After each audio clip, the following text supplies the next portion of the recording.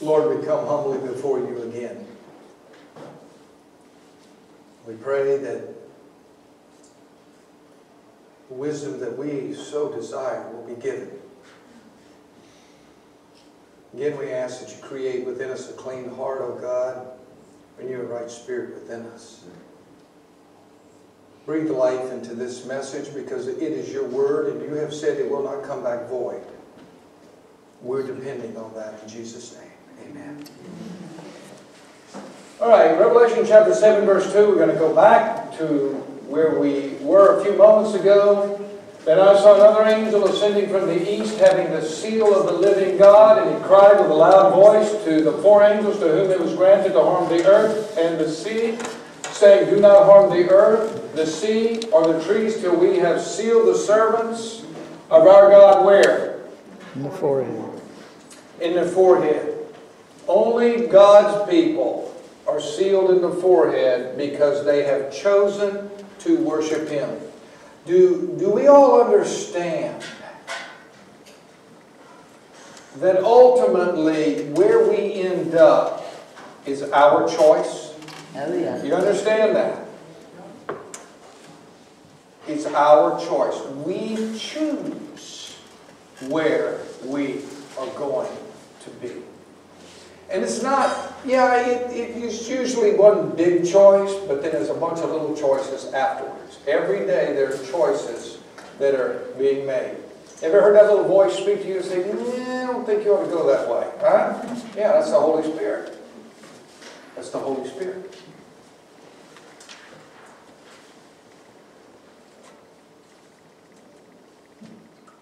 To understand the mark of the beast, we must first understand God's sign, seal, or mark. So what is the mark of God? Let me spend just a little bit of time with it. And I'd like to use an earthly illustration because I think it really helps us understand that with every kingdom, nation, they always have an official seal. Have you noticed that? Even the Romans, they sealed the tomb of Jesus in honor of the Son God. Okay? Now, a seal has or contains three parts. The name, the title, and the territory over which this power consists. In Isaiah 8:16, seal the law among my disciples. So where is the law placed upon those who are faithful? Notice this. Seal of God has to do with worshiping God, has to do with His Word. Notice Hebrews 10:16. This is the covenant that I will make with them after those days, says the Lord. I will put my laws into their what? And in their minds I will what? You catch that? That's what the Bible does. It's not a literal 777 on the forehead of the good people and 666. Hollywood likes to do all that. Don't get your theology from them. Usually you just believe the opposite of what they say. You ever been around a person you know that you just have to believe the opposite of what they say? I've run across a few people in life where whatever they tell me, I know that it's just the opposite. Okay? It's the glasses which they see through. And I don't see through those glasses. Not that I'm any better or whatever. So, the law of God is written where, ladies and gentlemen? In the heart. When it's not written in the heart, the person is unconverted. The law points its bony finger at you from those two cold tables of stone and says you are condemned. But when the law of the Lord is written into the fleshy parts of our mind, into our heart, we are in a heart relationship with Him. And love makes the difference. So how is this done? 2 Corinthians 1:22. Who also has sealed us and given us the Spirit in our hearts as a what? Guarantee. So how are we sealed or marked? Through the Holy Spirit. 2 Timothy 2:19. Nevertheless, the solid foundation of God stands, having this seal. The Lord knows those who are His, and let everyone who names the name of Christ depart from what? Or law-breaking. Have the law of God in the heart. The seal of God is connected with departing from iniquity. The seal of God has to do with the law of God. Now we want to search the law to see which part actually does constitute the seal. First, let's find out what constitutes God's power and authority. What gives Him the right to ask us to worship Him? Isaiah 45:18. For thus says the Lord, who created the heavens, who is God, who formed the earth and made it, who established it, who did not create it in vain, who formed it to be inhabited. I am the Lord, and there is no other. So what is the Lord's claim to fame, ladies and gentlemen? He's the what? What is He, Jess? He's the Creator. He's the Creator. Creator God. He made us. So what is the sign of the memorial of God's creative power? It's simple. Thus the heavens and the earth, and all the host of them were finished. That's Genesis 2:1. Genesis 2:2. And on the seventh day God ended His work which He had done, and He rested on the seventh day from all His work which He had done. Verse 3, then God blessed the seventh day and sanctified it, because in it He rested from all His work which God had created and made. The seventh day. You notice the things that God did. Now keep in mind, this is a day that God created in the fabric of time. This is not a Johnny-come-lately. This is part of creation. How many of you believe that God formed man of the dust of the ground, breathed into his nostrils the breath of life? Man became a living soul. How many of us believe that God made all the 7 days? Of course. Then why do we struggle with the fourth commandment? Which is a day that He made. And He put it in time. Time. It's locked into the weekly cycle. When you look at the weekly cycle, ladies and gentlemen, there's no heavenly body that controls. You ever notice that? The moon, the month, the year, the sun. But the week, there's nothing. It's because God created it that way. He established it. It's based on thus saith the Lord. God sanctified that day, and God rested that day. So God blessed and sanctified it and rested on it. Now we're ready to search God's law to find the seal. Let's look at the 10 Commandments very quickly, just in abbreviated form. Thou shalt have no other gods before me. Thou shalt, Commandment 2, thou shalt not make unto thee any graven image. Commandment 3, thou shalt not take the name of the Lord thy God in vain. Commandment 4, honor thy father and thy mother. Thou shalt not kill. Commandment 6. Commandment 7, thou shalt not commit adultery. Commandment 8, thou shalt not steal. Commandment 9, thou shalt not bear false witness against thy neighbor. Commandment 10, thou shalt not covet. Did I miss anything? 4. Did I forget a commandment? Which one did I forget? Number 4. Oh, that's done away with. That's what I've been told. It's not done away with. I want you to notice, it's the whole Word of God written in our heart. It's the relationship with Christ, the sealing, the Holy Spirit. But there's an issue, ladies and gentlemen, that has always been an issue. And we saw the beginning of that abominable issue when Lucifer brought in to the Jewish church the worship of the sun. That and the last abomination are going to be the two big things down here at the end of time. But the devil has developed his deception. You're going to see this. You're going to see that God's people keep all the commandments of God, including the fourth, because the fourth you're going to see actually has the seal of God in it. Or in other words, it shows us that He's the Creator. Watch this. It's got all three components of the seal in it. It's the only commandment that has this. Remember the Sabbath day to keep it holy. 6 days shalt thou labor and do all thy work, but the seventh day is the Sabbath of the Lord thy God. Now remember, seal has a name, title, territory. God's seal, His name. Remember the Sabbath day to keep it holy. For in 6 days, who made? Yahweh, the Lord, made the heavens and the earth, the sea, and all that is in them, and rested the seventh day. Therefore the Lord blessed the Sabbath day and hallowed it, set it apart for holy use. His title is Creator. His territory is heaven and earth. That's the only one of the 10 Commandments. They tell us His name, His office, and his territory. Ladies and gentlemen, it's the fourth. Devil hates the fourth commandment. That's why he brought sun worship into the church back there. And he's done it again down here at the end of time. And I understand, for some of you, it's hard to wrap your mind around this. You're saying, how can all these people be wrong? And how can Pastor Harry be wrong? He's sincere, he's a godly man. I'm not to judge Pastor Harry or whoever, but I know what the Bible says. And if my wife comes and says that Friday and she turns Islamic, you think I'm going to turn Islamic? By God's grace, I'm not. My wife can hold on to what she wants to believe because she's a free moral agent. She has freedom to do that. Am I going to disagree with her? Yeah. When she tries to convert me to Islam, I'm going to show her the fallacy of Islam by God's grace. I painted you as a bad person.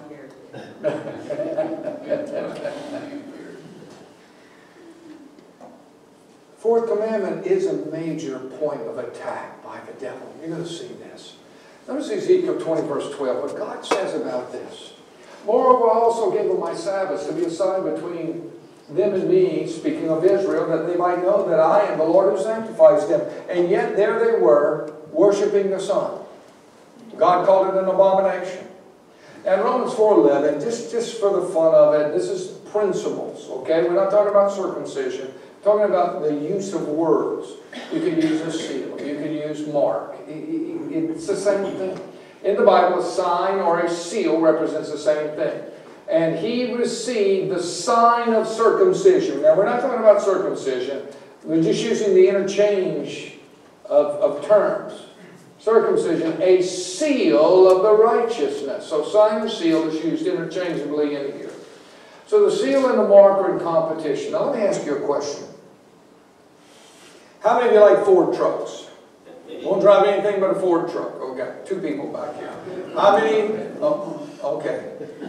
GM truck, Chevy GM. Only Chevy GM. Raise your hand. Come on, Andy. You've got a GM. That's what you like. Now, is Ford... Oh, Dodge. You like Dodge, right? Cummins? I'm a Toyota Tundra guy, okay? So anyway. They do what? No matter what it is, it's working right, and I took care of it, it'll give me service. There you go. Now, just think about it. Is Ford and GM in competition with each other? Well, you better believe they are. One wants to sell more vehicles than the other. It's hard for me to believe people are paying $100,000 for a pickup truck, but they are. Not going to happen for me, even if I had the money. Then a third angel followed them, saying with a loud voice. I want you to notice something here, folks. If anyone worships the beast in his image and receive his mark on his forehead or on his hand, he himself shall also drink of the wine of the wrath of God. So, those that receive the mark of the beast will receive the 7 last plagues, right? The wrath of God. Now I want you to notice, this is, by the way, the last warning message given to this planet, Revelation 14. It shows 2 groups of people, those who worship God and those who worship the beast. Now look at this. Look carefully at the text. We've already read about those that receive the mark. Here is the patience of the saints. Here are those who, what? In the faith of who? It's obvious that those that receive the mark of the beast, they don't keep the commandments of God, do they? No, if they did, they wouldn't be in trouble. And the faith of Jesus. A grace-saved relationship with Jesus leads to loving obedience. So right here, ladies and gentlemen, if I only had to show you 3 or 4 Bible verses. If I only had to show you 3 or 4 Bible verses, it's right here. Easy. You look at those that are lost, and you look at those that are saved. You look at the characteristics of those that are saved, and you look at the characteristics of those that are lost. And what the lost don't have, the saved do have, and it tells you the issue right there. keeping the commandments of God. In other words, the law of the Lord, the Word of God is written in their minds and in their hearts because of a love relationship with Jesus. Obviously, the other bunch is a bunch of lawbreakers. It's clear. There is no ifs, ands, and buts about it. Two groups. Every one of us in this room will find ourselves in one group or the other ultimately. It's not based on sincerity. It's not based on good works. It's not based on hoping. It's not based on wishing. It's based on a decision to follow the Lord each and every day, no matter what it costs or where it leads. Perfect timing. That music was just right. So what is the mark of the beast? This is what you want to hear.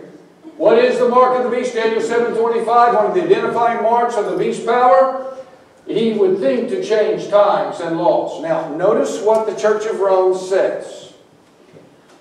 In one of their books, quoting now, the Pope has power to change, and I can't say that anyway, so you can read it for yourself right there. The Pope has power to change times, to abrogate laws, and to dispense with all things, even the precepts of Christ. That's blasphemy. It is. It is. Like two sacred rivers flowing from paradise, the Bible and divine tradition contains the Word of God. Though these two divine streams are of equal sacredness, still of the two, tradition is to us more clear and safe. Catholic beliefs. Now, I want to hasten to add, we're not talking about Catholic people. I grew up, all my friends were Catholic. They'd been through catechism, they went to Catholic school, especially one of my best friends, Don, he went all the way through Catholic schools.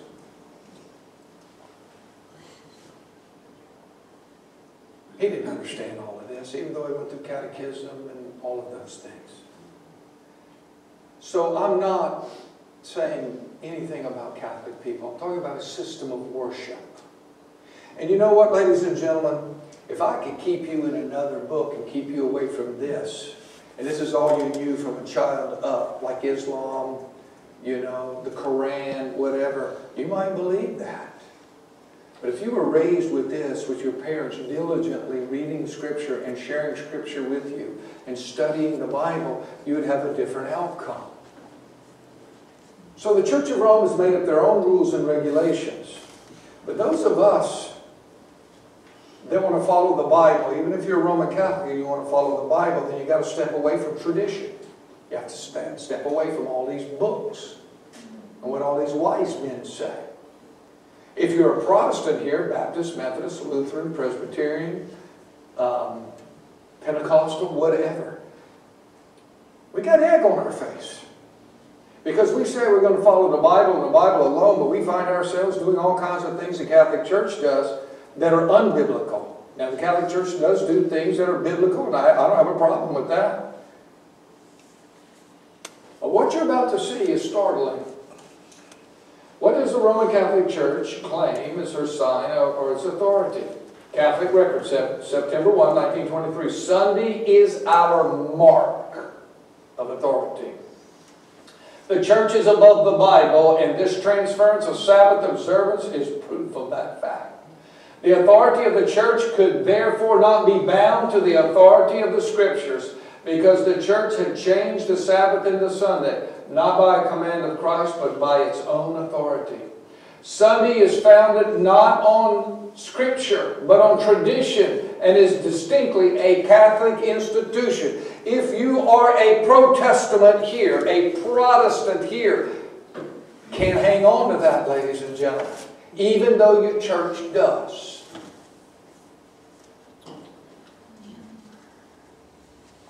Here's the thing. Never think I'm trying to be condescending. I've had to learn just like you. And granted, I have been given the opportunity to have time to study. Most of you work 8-10 hours a day. Understand you're tired when you get home. You fall asleep reading the Bible.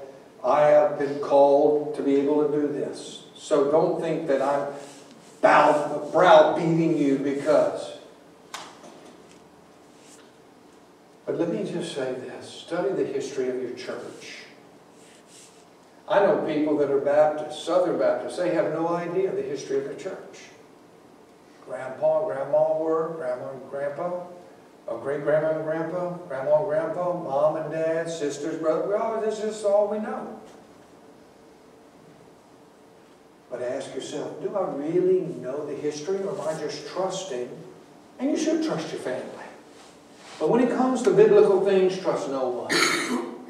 You've got to go to the Bible, folks.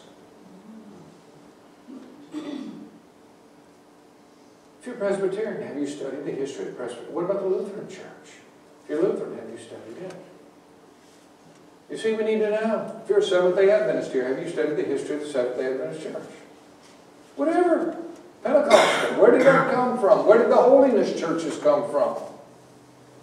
Where did the slaying in the Spirit come from? Speaking in tongues. Where did that come from? People say, well, it comes from the Bible. Have you studied the history of how it came in? Just simply say no. Because it's so easy to hear something new and different and say, nope, it's not the way I was raised, not the way I was taught. Always question everything. Question the way you were taught. Remember, I told you the story at the very beginning of these meetings. My parents raised me when I was at a meeting that there was a Santa Claus. And I believed in Santa Claus. I believed in the Easter Bunny too. Until I figured out who they were. And then I lobbied them directly for what I wanted, not stupid letters to the North Pole.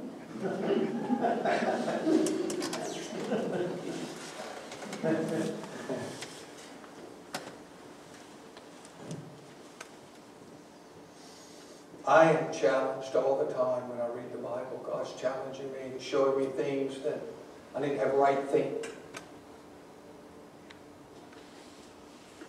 And I want to say this and then I'm going to move on. Do not, please do not put your trust in the arm of flesh. A lot of people today, they're die-hard Republican or die-hard Independent or die-hard Democrat. You can do whatever you want civilly, but I'll tell you what, you better be a die-hard Christian, a born-again Christian loving Jesus. We need to be very careful about trying to use the secular arm of the state to push the Bible on people. Have to understand the principle. We're free moral agents. Freedom of choice is the most precious gift we can have. Jerry, you can choose to build your house or not build a house. I mean, within the parameters of the rules and regulations of the county, granted. But we have choices that we can make. Don't you have a choice of what breakfast you're going to have, what you're going to have for supper, right? Yeah. What you're going to do tomorrow, whatever. You like freedom of choice, don't you? If you want a long beard, look like Robert E. Lee sitting there. No pun intended.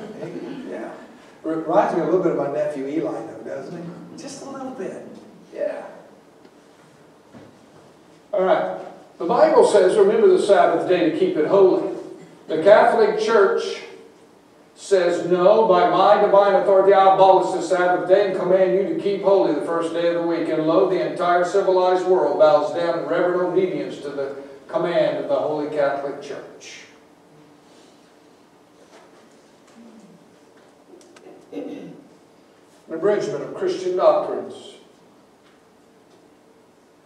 Question. How can you prove that the church has power to command feasts and holy days as Catholic Church? By the very act of changing the Sabbath into Sunday, which Protestants allow of, and therefore they are fondly contradicting themselves by keeping Sunday strictly and breaking most other feasts commanded by the same church. Have you any other way of proving that the church has power to institute festivals of precepts? Had she not had such power, she could not have substituted the observance of Sunday, the first day of the week, for the observance of Saturday, the seventh day, a change for which there is no scriptural authority. So how do they get the authority to do that, man? They say they have it. That's it. They call it apostolic authority. They say that God, through Peter, gave them the power, that they are the church, and the tradition is above the Bible. My. Oh, just hang in there with me. Yeah. Sunday is a Catholic institution, and its claims to observance can be defended only on Catholic principles. From the Scriptures, from the beginning to the end of Scriptures, there is not a single passage that warrants the transference of weekly public worship from the last day of the week to the first. Now, what's amazing to me is that Protestant preachers try to prove this. There's only 8 texts in the whole Bible that mentions the first day of the week, and there's never a command to keep it. Never. The mother of churches, the faith of millions. But since Saturday, not Sunday, is specified in the Bible, isn't it curious that non-Catholics who profess to take their religion directly from the Bible and not from the church observe Sunday instead of Saturday? Yes, of course, it is inconsistent, but the change was made about 15 centuries before Protestantism was born. They have continued to observe customs even though it rests upon the authority of the Catholic Church and not upon an explicit text in the Bible. That observance remains the reminder of the Mother Church, from which non-Catholic sects broke away, like a boy running away from his mother, but still carrying in his pocket a picture of his mother or a lock of her hair. Now you say, Steve, how is all of this going to play out? And what are you saying is the mark of the beast? I'm saying the law of God, the Word of God, the seventh-day Sabbath, placed into the mind through a grace-saved relationship with Jesus is the seal of God. The mark of the beast of her ecclesiastical power is that she says, I have the authority to change the day of worship from Saturday to Sunday. We already looked back in Ezekiel and we saw how the devil brought in sun worship into the church back then. It was one of the most grievous abominations besides offering up their children to idols. We will find that those last 2 abominations, ladies and gentlemen, will be prominent and paramount down here at the end of time. We already have a place to establish that the devil brought sun worship into the church back then. He has brought sun worship into the church down here. I know it's painful. I know it hurts. My heart goes out to you folks that have kept Sunday for years and years and years. But I appeal to you by the grace of the Lord Jesus Christ, by His power, to keep the 4th commandment of the Lord Jesus Christ. Not to be saved, but because you are saved. And do not listen to the arguments that say, well, it doesn't matter. You can pick 1 and 7. That is not in the Bible. That's man-made. Well, use a democracy approach. If the majority are doing it, it must be what? I heard something interesting yesterday on the radio. On the radio, they were talking about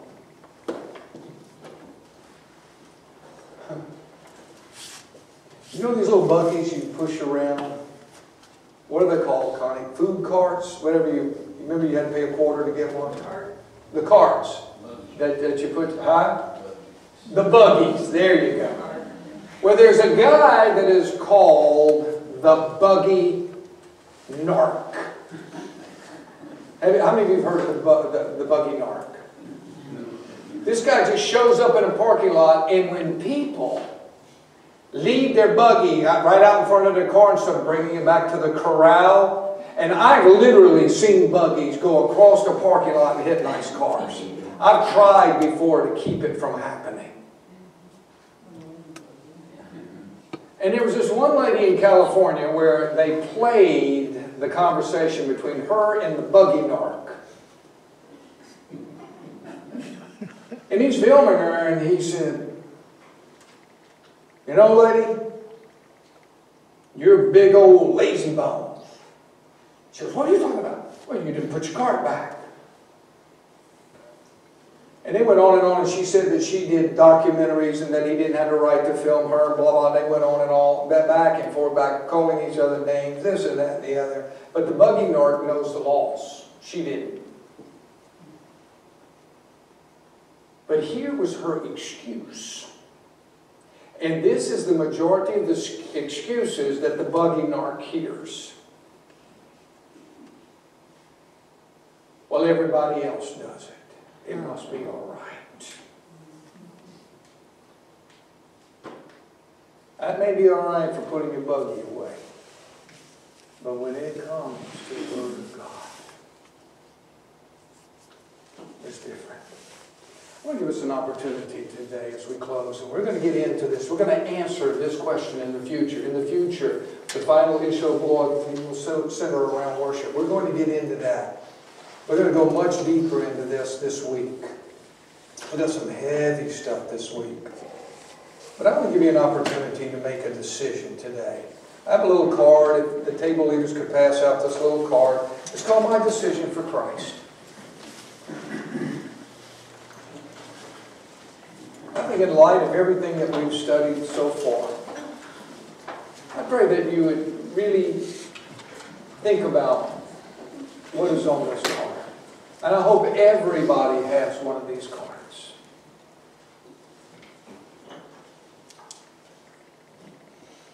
Luke 19, 9 and 10. Luke 19, 10 is my favorite Bible verse of all times.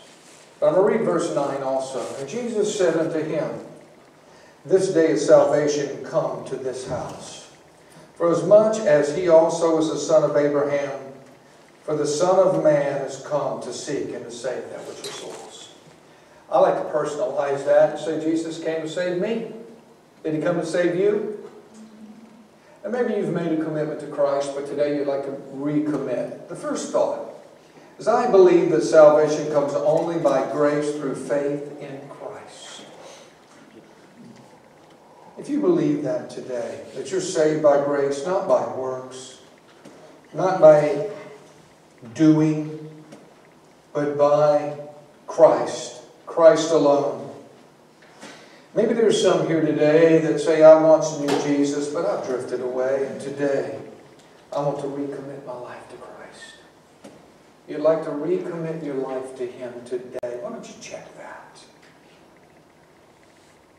And then maybe there's somebody here today that has never accepted Jesus as their personal Savior, and they'd like to make that public.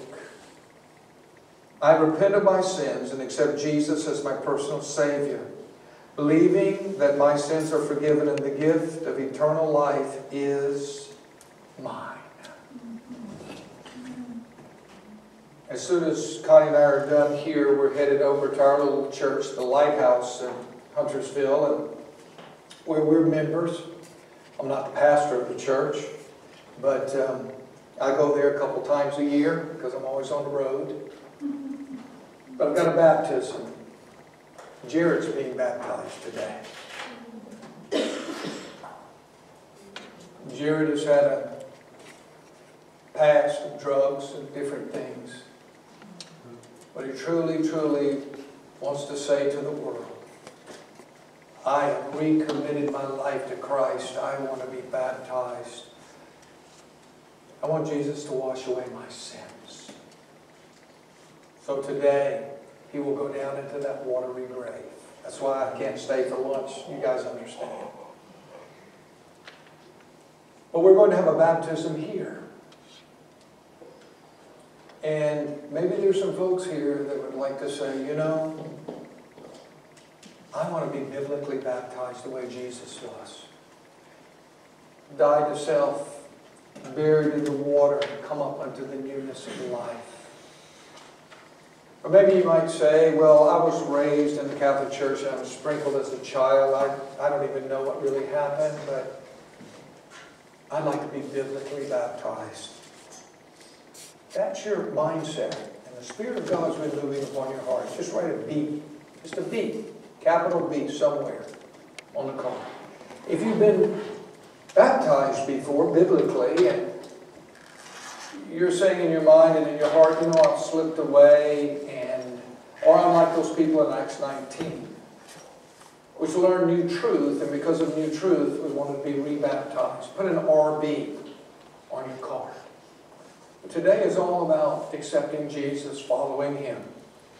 I understand what I presented. You have somewhat of a knowledge, but through this week, we're going to flesh out this. You'll understand it more clearly. But right now, we know that the seal of God has to do with Christ in the heart. You're saying today, I pledge allegiance unto Jesus. I'm taking my stand today. I don't care what people say, what people think. I know what God wants me to do. And I remember the night that I made that decision to be baptized. So a series of meetings just like this. Preacher was a big old 6'2", red-headed preacher. Loved Jesus with all his heart.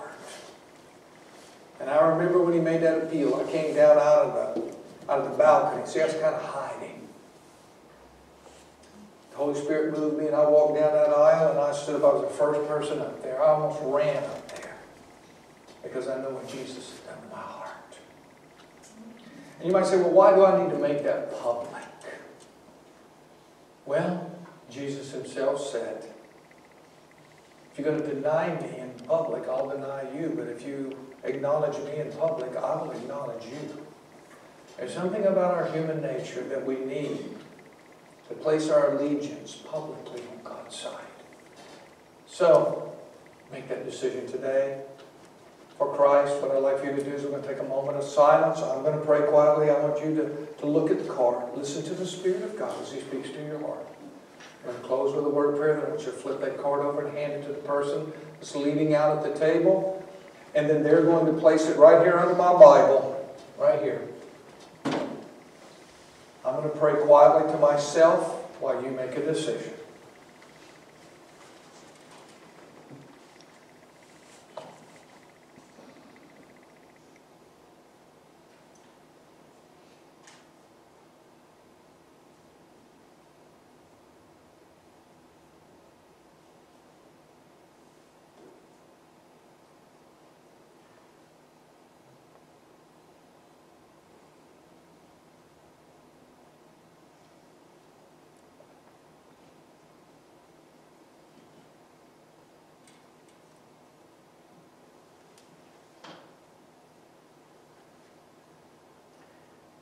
Father, as we bow before you, I sense that there are people in the valley of decision. Some may realize that they've been religious but not spiritual. Good moral people. Church-going people. But not having that vibrant relationship with Jesus that your word talks about. And today, they want to make that decision. Spend time in your word. Spend time in a relationship. Growing in grace. Praise you. We thank you. And Lord, I pray that you would give the extra strength and confidence to those that are in the valley of decision. And help us to understand, not to make a decision for your side doesn't mean that we haven't made a decision. By not making a decision for you means that by default we fall to the human nature side, which is ruled by the dwellers of darkness. Set us free today. Create within us a clean heart, O God, and renew a right spirit.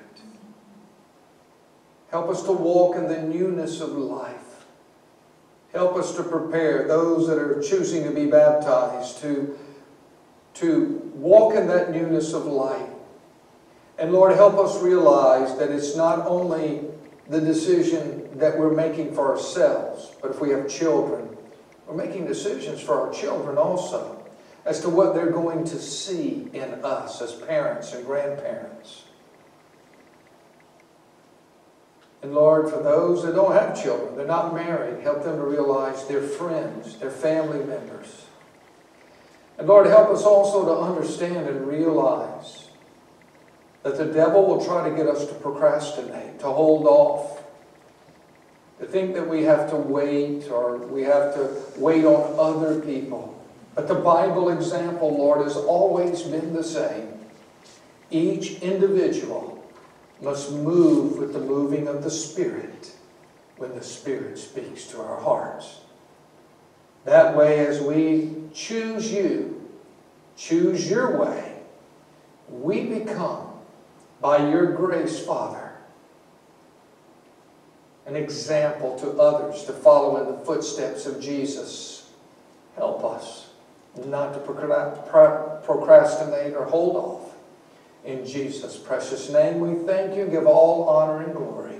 Amen.